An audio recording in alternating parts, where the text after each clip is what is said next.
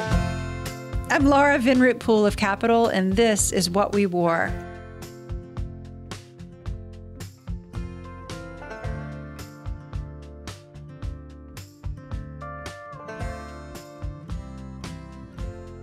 From the Israeli military to decades in corporate fashion before finally designing under her own name, Nili Lotan's story continues to fascinate me. I'm excited to re-air this archival episode before we launch Nili's latest collection in our Charlotte store.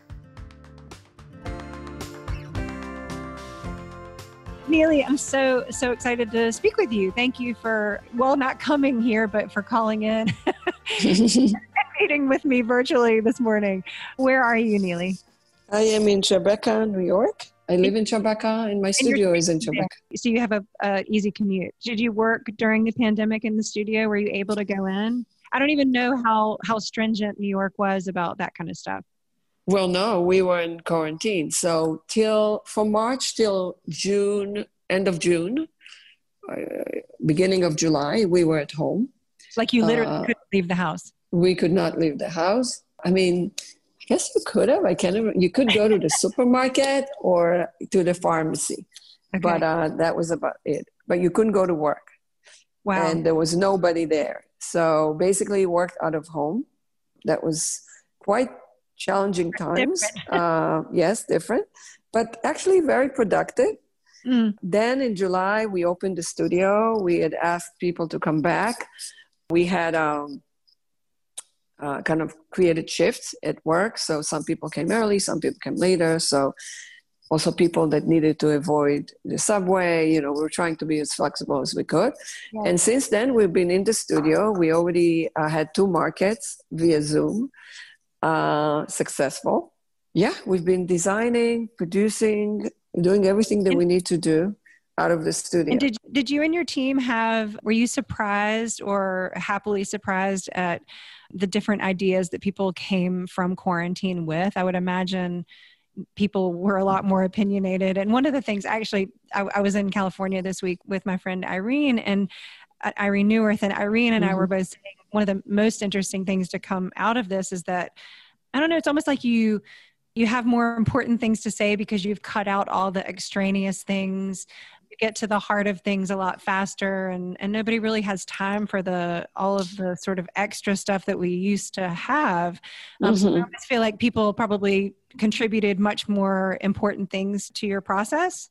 Totally. I mean, on 2 levels. On the professional level, I think that everyone became much more efficient. And if they didn't, I made them become more efficient. I actually did quite an audit in my team and really made sure that everyone's there is needed and everyone that's there and needed is actually producing. And it was a wake up. One of the things was that everybody who's there really wants to be there. Exactly. Yeah. And that leads me to the next thing, that there were quite a lot of people that came to the conclusion after COVID that that's not what they want to do. So we had a natural fall of people who just said, listen, during COVID, I had these serious conversations with myself and I decided that this is no longer what I want to do, or I decided that I have a different journey that I need to take or whatever, or now I really miss my parents and I'm going to move. So there was quite a lot of that. How wonderful. Yeah. I mean, and what a blessing, and something that you probably didn't expect from it. Totally. So Nili, tell me, or tell the audience, tell the audience where you're from. I am from Israel. I was born and raised in Israel. I came to New York in my 20s. I'm from a town called Netanya, which is basically a beach city. We lived on the, beautiful homes overlooking the sea. It's about 25 minutes from Tel Aviv, from the biggest city in Israel. I wouldn't say biggest, but it's the coolest city in Israel. I think size-wise, it's not the biggest, but it's the center of Israel, I should say. We were kind of 20 minutes. It was kind of you hop in the car and you're there, but you still had the serenity of being, outside of the city. It wasn't a suburbia as much as it was really a town, but it was a beach town. And what did you love about growing up there? And what can you tell the audience about growing up there? So obviously the beach. When you grow up on the beach, it's something that you always wants to go back. You always wants to see the blue sea and the sand. I think, growing up and looking at the horizon and seeing only the very fine line of the horizon and the sunsets and the blue and the minimal kind of landscape, it does something to you. I think that this is what I love the most and miss the most. I also love how quiet it was. When I grew up, there were 75,000 people there. So it was a very quiet, and you quite knew a lot of people and people knew you, yet very sophisticated. So, it wasn't at the expense of culture or sophistication. It was just like, I grew up in the becoming of Israel. Almost, Israel was established in 1947 when I was born in 1957, 10 years after. So the first, obviously, 20, 30 years of a country, it's still becoming. And so there was that kind of a sense of excitement of building a country. What are your first fashion memories of? I was always very determined and opinionated about what's right and what's wrong and what I should wear and what not. I had a very distinguished style for myself. I think I started developing it at a very young age. I didn't, necessarily it wasn't just fashion. It's just like who I am and how I communicate to the world. I think it's really started to be taking shape more when I was like 16. I used to be exposed to fashion magazines from Paris. There weren't any on sale there, but funny, I used to go with my mom to her hairdresser, and the hairdresser was French.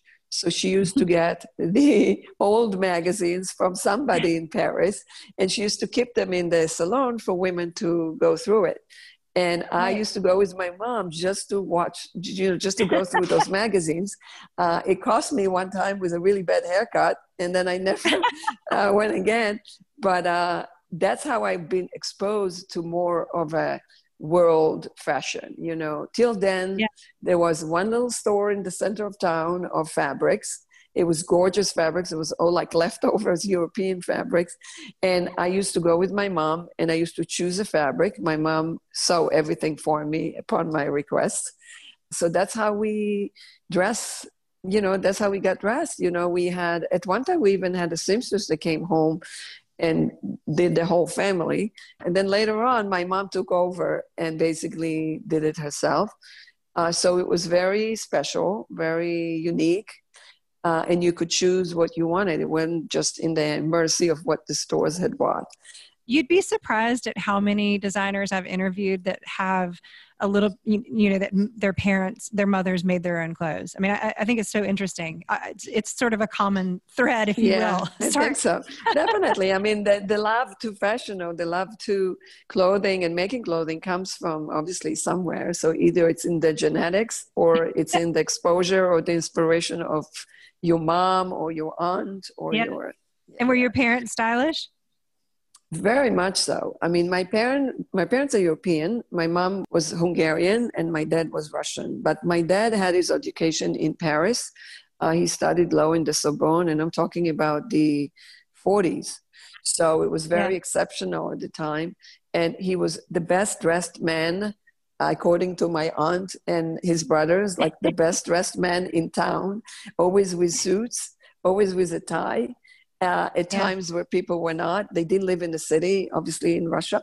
But when he was in Paris, he brought back all his, obviously, well-dressed wardrobe, and was very, very particular about quality. And he's the one who taught me that better less, but with high quality than a lot with cheap quality.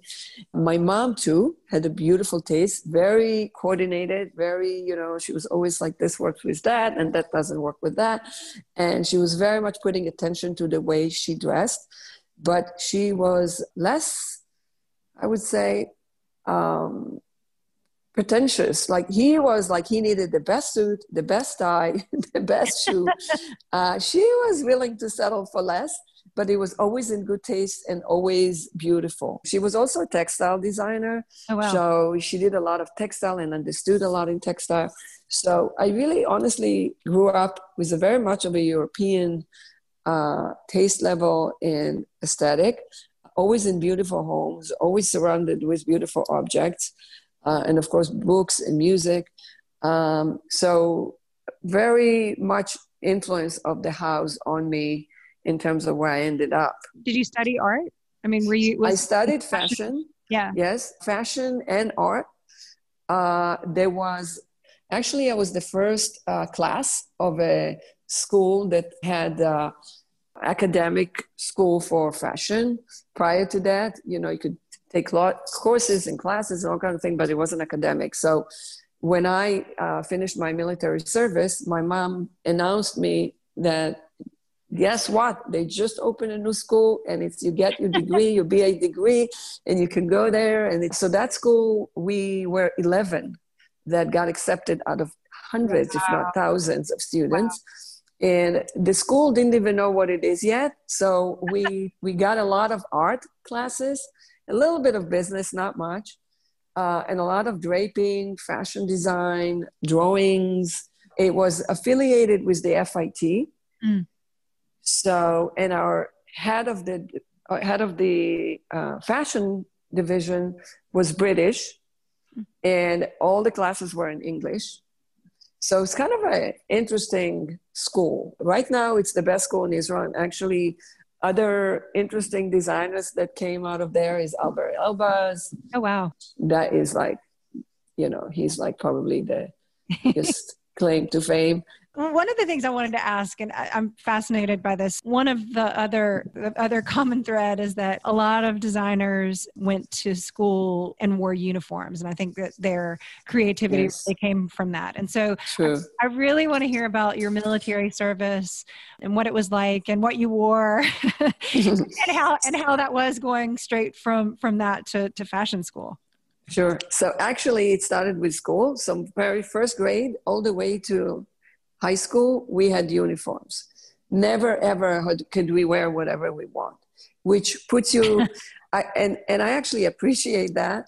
But it was in elementary school, we wore like a check, blue and white check shirt and denim. We couldn't wear sneakers because sneakers you only wear in gym class. You had to wear a shoe. And then in high school, the same thing. We wore denim. Trust me, it wasn't Levi's and wasn't anything cool. It was some kind of a local denim and a blue, like a kind of an Oxford blue shirt. And it had the emblem of the school on it. So God forbid you don't think like you're wearing just the blue shirt, but it has to be the blue shirt with it. And the most happiest moment was to go on September 1st to buy those uniforms, and the smell of that store and getting the new fresh clothes for the year was like excitement. And I think that the philosophy behind it, Israel is quite of a socialist country, such as the Scandinavians. And the theory behind it is that there is no difference between poor and rich. And I think that is the main thing behind it, that you come to school and you don't care and you don't worry about who you're wearing, why you're wearing, can you afford it or not afford it. That this is not a distraction. And I think here, I must say, not that I think that they should wear a uniform, but raising 3 kids, what you're wearing and whose designers is it becomes such an issue in high school that it's distracting. It takes away from the essence of why they are there and what are they supposed to do there. Agreed. So that was that. Then in the Army, it's a whole different story. It's obviously a discipline, okay? So the discipline is right for the school, but in the Army is even more so. Nili, will you talk about, it's required for every citizen, correct? Yes, it is required for every woman and every man at the age of 18 to draft to the Army. 2 years for girls, 3 years for boys. It gotten loosened up since I was 18.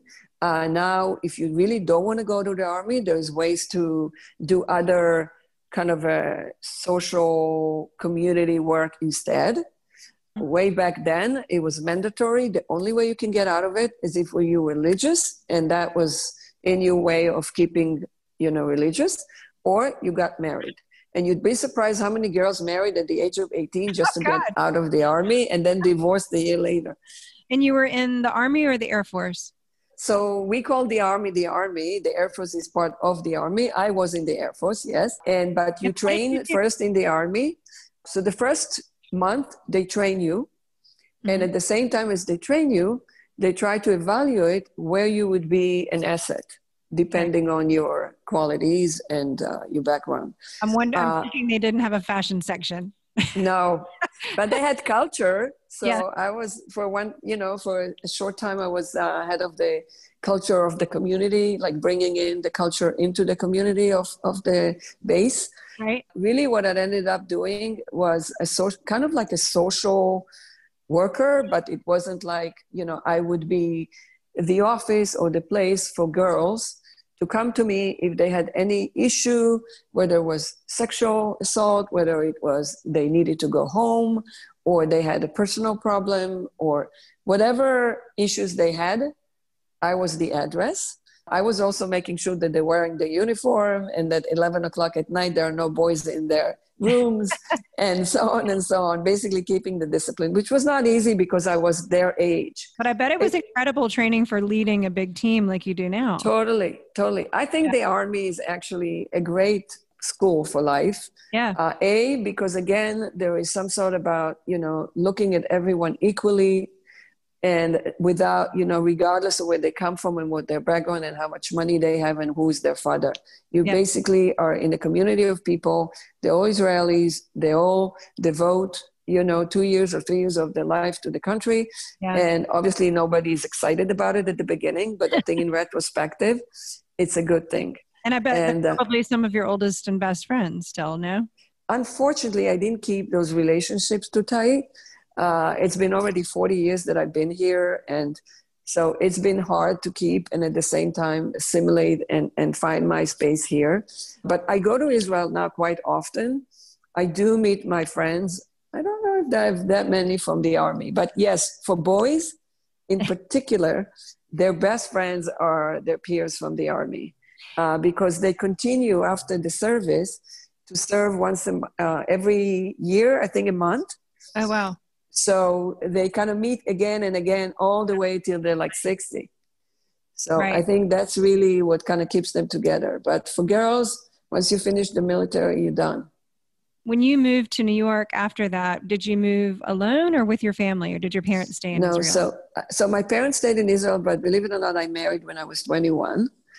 I finished my military service at the age of 20, and I went to school.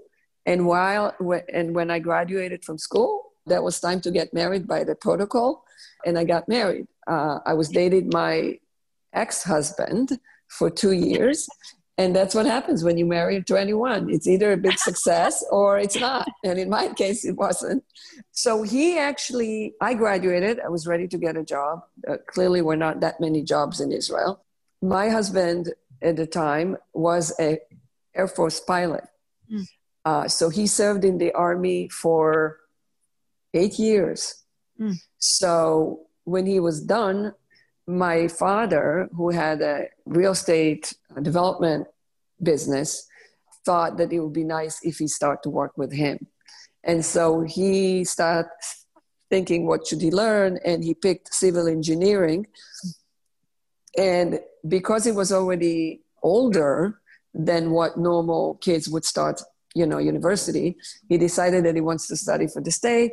Another reason was that while he was a pilot in the Israeli Air Force, he was sent to Fort Rucker, Alabama for a course of 1 year, fell in love with the American lifestyle and wanted to go back. So he, believe it or not, wanted to take me to Alabama to practice my design. Oh my God, really? I was newly married. I was said, sure, let's go. Till my father put his foot down and said, no, you're not taking my daughter to Alabama. If you want, you can take her to New York. This is as far as you can go. That would have been culture shock, I can tell you that. I am sure. Even New York was culture shock for me. I'm sure. And so y'all moved together to New York, and did you start? So yes. No, so we moved together in 1980, the summer of 1980. And I cannot work because I don't have a visa. And he had a student visa. So that was kind of limiting for me. So I decided, okay, I'm going to continue to study, thinking he's going to do his 3-4 years and we go back. I studied drawing, illustrations, just kind of perfected my skills in Parsons. And then at 6 months later, I was like, okay, I'm done. I'm ready to go to work. So luckily, I was an honored student in the school that I went to. And after the first year, they sent me to the United States for a program. And while I was in this program, they gave me a social security number. And based on this social security number, it was easier for me to get a visa. So I got a visa to work and I started to look for a job. It wasn't easy because I didn't have any experience. So everybody tells me, you don't have an experience. I said, well, if you don't give me a chance, how would I ever have an experience? Finally, an Israeli guy had helped me through and I got my first job. And from there, it just kept going higher and higher to the point where I was a VP at Liz Claiborne in late 80s. I want to say 87, 86. I don't remember the years. It was one of the highlights of my career back then. Not only that I was young, I had 2 little kids and I started a whole new division for them. It was called Liz and Company at the time, which was based on an idea that I brought to them. It was a $100 million business by the end of the year. Prior to Liz Claiborne, I worked for Adrian Vittadini. Oh, wow. And prior to Adrian Vittadini, my very first job was I worked for someone that no one would know. Her name was Roberta Stein. And she actually almost invented the outsourcing in Asia. At the time, right, people were still making things domestically. Right. And she created an office in Hong Kong that had factories all over Asia. It was Hong Kong, Korea, and Taiwan. She basically needed someone to go to all these different factories, evaluate, the materials that they have. And it was all sweaters and knits, cotton sew knits and sweaters. And basically come back with a collection. That's what I did. I landed in Korea for the first time in my life. The first thing they did in the airport is seeing my Israeli passport, looking for machine guns in my bag.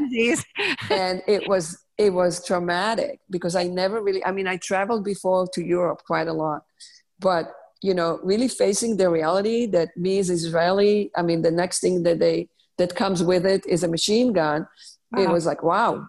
That was my first shock. And then the second shock was that they brought me into a, hand knitting factory, which was basically a woman sitting in a circle, like the way you do flamenco. Right. And basically sitting in a circle with 2 needles and bunch of yarn. And you just have to tell them what to do, what to knit. And I'm like, I have no clue. I've knitted things in my life, but not professionally. By the time I ended, I came up with like 150 or 200 designs that then later she offered them to designers such as even Calvin Klein. These people didn't even know that they can manufacture things overseas. So what they did is they would come in and to the presentation that I did. And so they could see what's possible, what yarns they have, different gauges, different machinery. And based on the samples that I did, they designed their own or tacked it into mine. Huh. And I did mood boards and trends boards and I was by myself. So it was like quite of an incredible opportunity. After that, I went to Adrian Vittadini. And because of my experience now for 5 years in sweaters and knits, Adrian Vittadini was an ultimate job for me because she was like the sweater queen. Yeah. So I worked for her for another 6 years. And then came Claiborne. Liz had approached me and said to me, and they called me and said, it was after a short experience that I had with them. She said, we are looking to open a new division for Liz Claiborne. We had Liz Wear and Liz Sport and Collection and Dana Buckman and all of that. We needed to be casual because at that time, the Casual Friday was a term. And she said, it needs to be casual. It needs to be this, it needs to be that. And I said, no worry. I went home and I came up with an idea of doing 100% knit division that would be cotton sew and sweaters and hand knits, which is what I knew how to do. Right. And came up with some sort of a flow of design, which was pretty smart for the time. And when I presented it to Liz a week later, She was like sold. She said, okay, we're starting this division. And we started this division based on my proposal.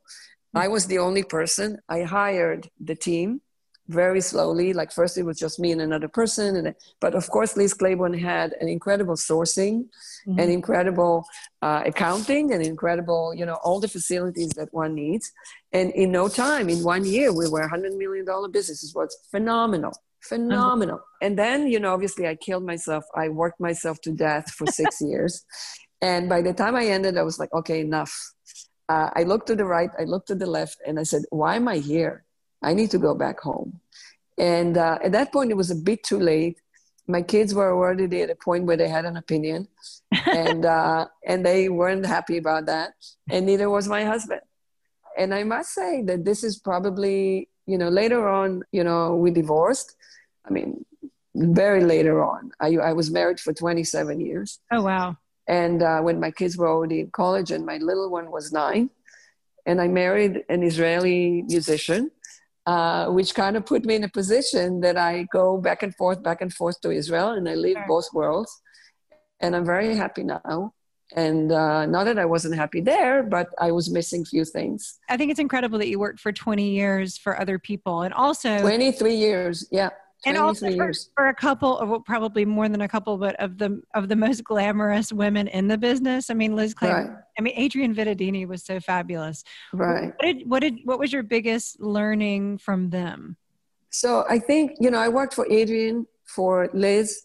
I worked for Nautica for David Chu, and I worked for Ralph Lauren. There I worked with John Varvatos as a team. So I did get, and of course I worked with Ralph himself. I mean, Ralph at that point was not really that involved to the degree, but very much seen him, talked to him, influenced by him and inspired by him. From a design perspective, Ralph was the most influential one on me and the most inspiring. Just because he was so committed to what he did? Yes. Yeah. I think that all the one voice, that one, very clear voice is what affected me and made me understand why does the world need another designer like myself. I have to admit, I learned from everyone. I learned from Adrienne what not to do. And I'm not going to go into details because I have a lot of respect to her and she's a wonderful person. But my experience there was very harsh as an employee, as a woman, as a young woman. I have to say that a lot of things that I'm implementing today in my business is to really fix what I had got hurt by. Yeah. So we can go to details later, but let me just finish what I've learned. So this is what I've learned from, Adrienne was amazing. She had a beautiful taste level. Yeah. And she was Hungarian too, by the way, just like my mom. She actually had a very soft spot for me being Hungarian and also being a hard worker as I was as a young woman. And she had a flair and she had a beautiful taste and her collections were beautiful. So there's always something to learn, from the design side of things and from the operational side of things. There, I'm sure it contributed to me on the design side. On the operational side, as I said, I think there were things that I would do different. Then Liz Claiborne, absolutely. She was a genius. She was a genius, but really what I picked a lot is he was a genius. Yeah. Art Ortenberg was a genius. Art could have run this country far better than the way it's run right now. But that's not even a compliment. He really had a little country that he ran. Everything was clear. The mission, the goal, the execution, the protocols. It was probably the most organized, planned company that I've ever been exposed or I think that existed. And I think that's why they were one of the very first companies that went public. Yeah. Because it was obvious these people knew what they were doing. They were just all in their 60s or 50s, well-established professionals. So all came in with their expertise and built this empire for a reason. So for me, it was a privilege to be there, a privilege to learn their protocols, a privilege to learn how to execute one idea and a vision. So that was Claiborne. At Nautica, It wasn't a good experience for me. Let's pass that. And although I have to give David Chu the credit that if not for him, I would not have my own company. That's what I was going to say. Was that the impetus to start your own company? Yes, he actually put the seed money for my company. Oh, wow. And was very much had a respect to me and my work, and really helped me quite a lot at the beginning of my career as an independent designer. As a company, it wasn't a good experience for me, neither was it for him at that point. So that's why it fell apart. Ralph Lauren is a thing on its own. So the way Claiborne was genius in logistics and operations and planning, so was Ralph on the other side, on the creative. Yeah. I'm not sure how great they were on the planning and the logistics, but they were amazing. And it really credited not only to Ralph himself, but to the people that he hired and the people that he surrounded himself with, that had such an immaculate taste level and attention to design and quality, and design was important. So it was for the first time that I'm in a company where design is the first thing you consider. It's the first thing that's important. And then comes the cost. And that was very, very refreshing to me, because clearly in companies like Claiborne and Nautica, there is a price that you need to meet, and then comes the aesthetic, which makes sense because these companies were very profitable, obviously, and Ralph was not. I mean, till a certain point, he wasn't. Yeah. So, but despite all the CEOs and people that came to run this business, he insisted and maintain his integrity for design, for quality, for the specific design that he believed in. It's a beautiful, beautiful business that will be remembered forever in the history of American fashion. Agreed. And if you've ever been inside the Double RL showroom, like, of course, there's nothing in the world like it, and it changes every single season, and it's just the most immersive, most magical place. Right. Right. So I was very lucky and benefited a lot from it. And I think my design is very much inspired by it. So tell me about how you went to open your own company. What you do is so different from what anybody else does. And there's nothing in the market like it. Was that clear to you always, that you couldn't find things that you wanted? No. So I had gone through a quite process, because when I started, I said to myself, okay, I need to define my market, of course, but I need to define what is it that I'm going to do that nobody else does. And it became a very, very personal collection. It's basically, I call it my wardrobe. It is what I want to wear, how I wear it. It's the only thing I want to wear. Thank you. Thank you. It always has been. I mean, it's always been, I mean, they're the things that I never, ever get rid of in my closet. Thank you. And I think that it's interesting in an industry that is really not totally known for its authenticity and its intuition. You've always had that? I have something very different the way I do things. I realize it obviously from the feedback that I get, because for me, this is the only way I know. So, but growing up the way I grew up and having surrounded with what I was surrounded, and the education that I got, and the countries that I've been to, obviously created a different perspective to clothes, to life, to beauty, to aesthetic.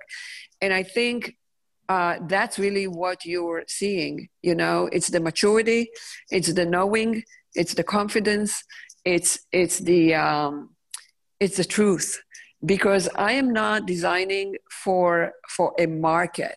I'm not designing to make a living. I am communicating to women my aesthetic. I'm communicating to women what is it that I love. And if you want to join me, you're more than welcome, because here I am, and I extend this to you. That's the way I'm looking at it. I'm looking at it as a very specific view of one woman who I share it, of myself, who I share it. And it's not about merchandising. It's not about trends. It's not about fashion. It's about style.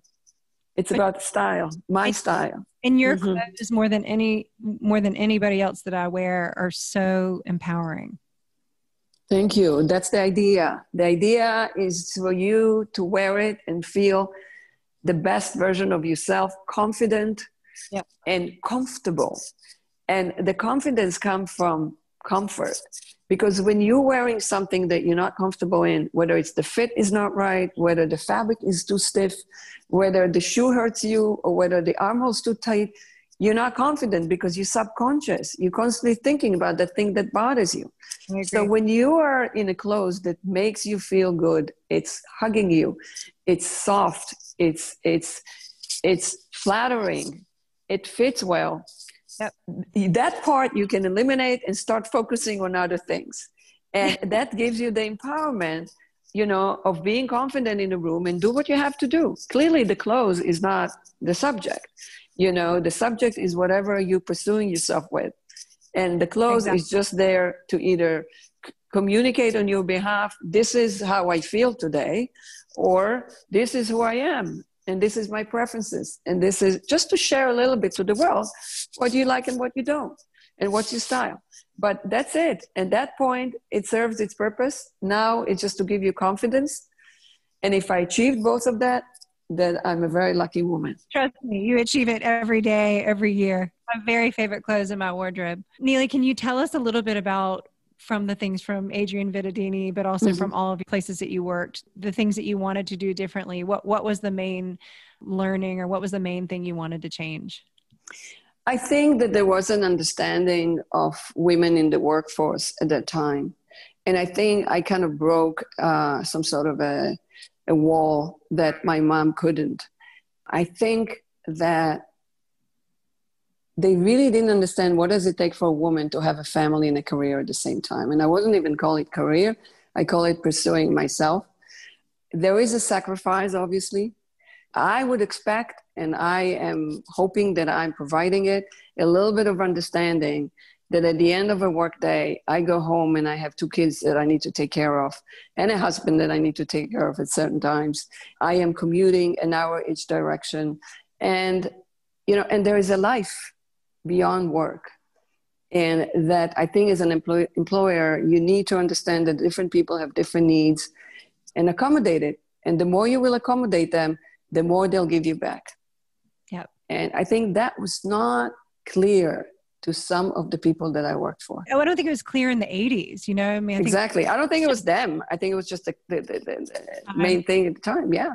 You had to be like a man to survive in business or to succeed in business, I think. Yeah. It wasn't even succeeding. You know, I'm not even talking to succeed the way I succeeded, to be the vice president of. Even just have a job. You know, they kind of, you know, I think that 90% of the kids that graduated with me ended up getting married and raised the children and not have a job. Yeah. It's not like that today. And I think girls today go to school and they don't expect to be married, or they don't get married till they actually establish their career, or at least a lot of them are. Yeah. But back then it wasn't. So it needed some of, and it wasn't there yet. So I'm not complaining. I think, in other words, I'm not accusing anyone, but I can at least take it from my experience and implement something different.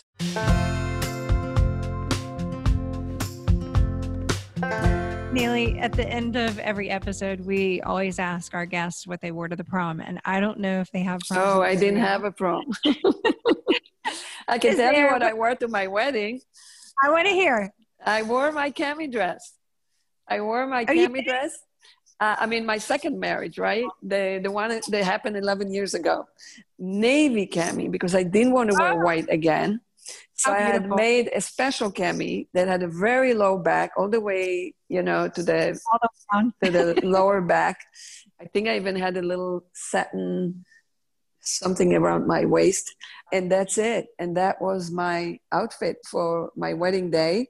And then I had some other parties, and obviously I wore other things. But for the actual ceremony, which was taking place in my own apartment with our 6 kids and our best friends, about 20 people. And then we went and celebrated in Locanda Verde, which is a Tribeca. Yeah. I love it. Yeah, restaurant. I love and it was in the backyard. It was beautiful. And that's what I wore. So Probably if I had a prom today and I would be 16, I would wear my cami dress. I love it. What We Wore is produced by Capital and Balto Creative Media. The original song, Someone So Enchanting, was composed and performed by Britt Drozda. Please follow us on Instagram at What We Wore Podcast for additional content and show updates.